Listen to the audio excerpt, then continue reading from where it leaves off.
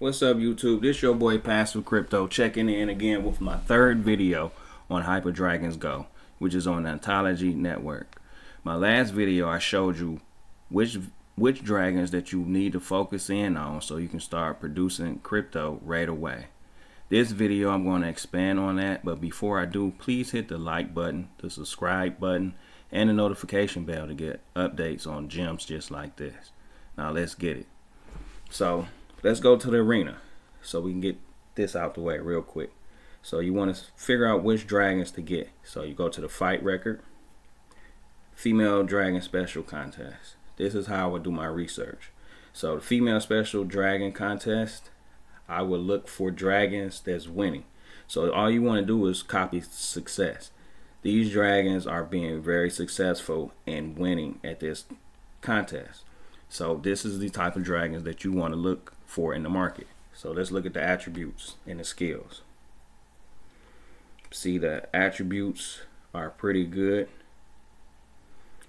Look at the health. The max I've ever seen was +6, or +4 or higher is great.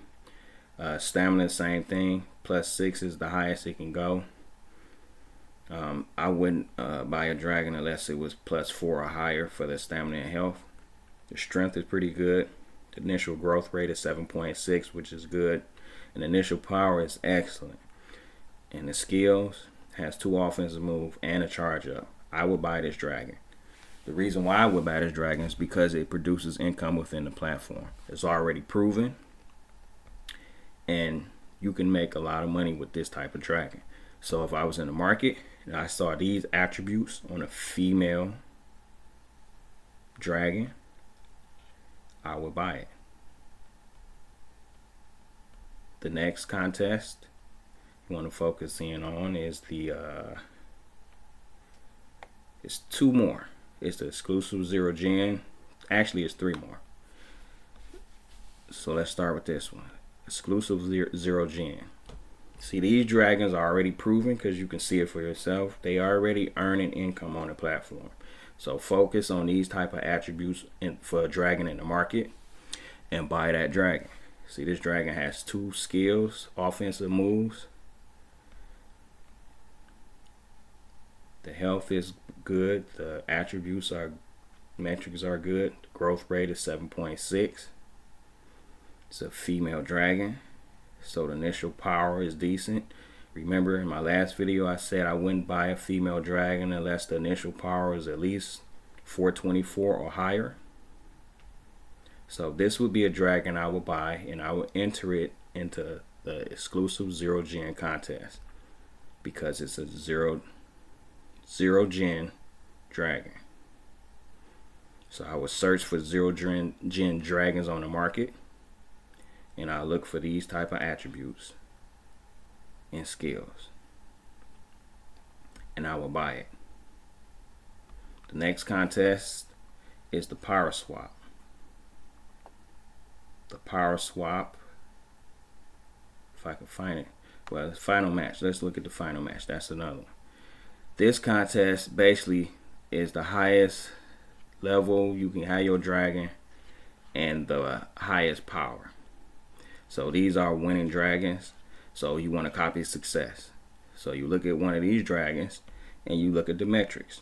And then you look for a dragon that has similar metrics and attributes and skills, and you'll buy it on the market. See, it has 2 offensive moves. It has a charge move.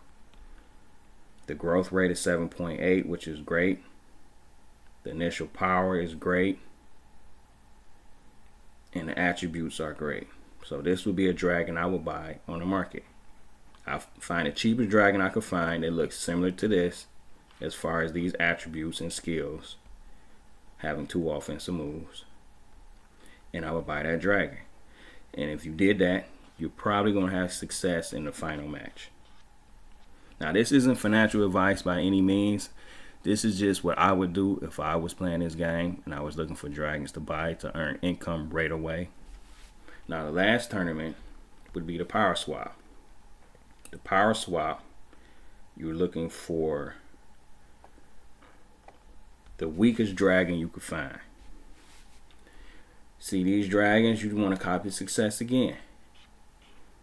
these dragons are already proven that they can win. So you will look for a dragon with this type of skill set.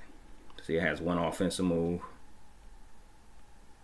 has a very low power, and let me say this, for the power swap, the attributes don't really matter and the growth rate don't matter. It's all about the lowest power and having at least one offensive move or a charge up move.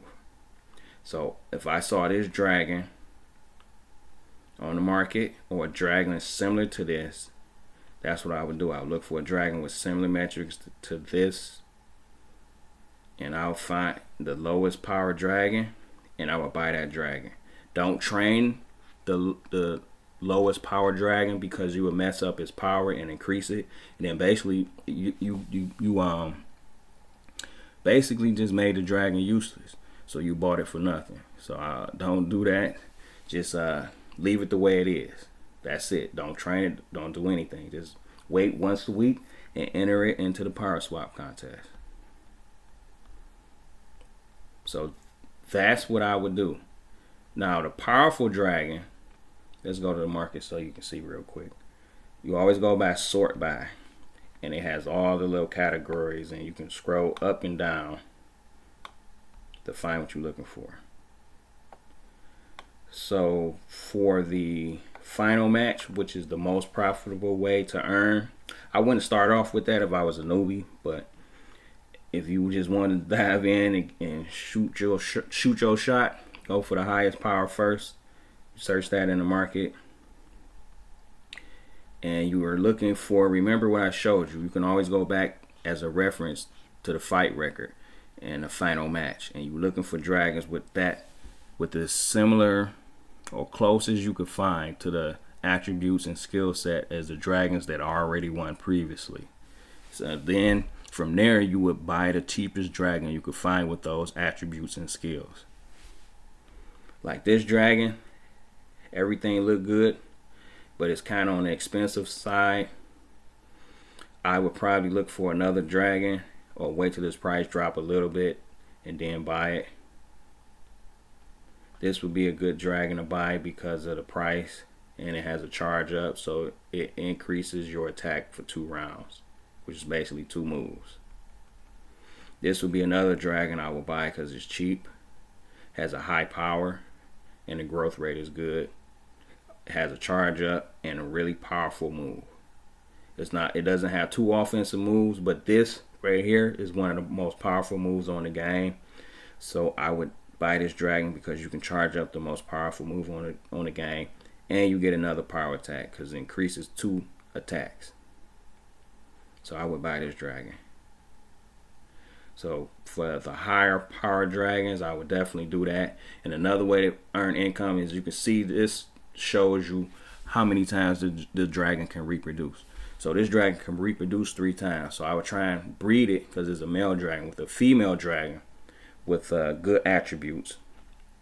And more than likely, you're going to come out with a dragon that has a high power and good skill set. And those dragons are very, very, very important to the game, and you can earn income by selling them or siring them out and producing babies with those. So you want to focus on, basically what I'm trying to get across to you guys is, you want to focus on dragons that produce income. I just showed you which dragons produce income and what tournaments to focus on and what attributes and skills that you're looking for. So that right there is 90% of the battle when playing Hyperdragons GO on the Ontology network. So before I close this video out, I just want to say, if you're staking ONT to earn ONG,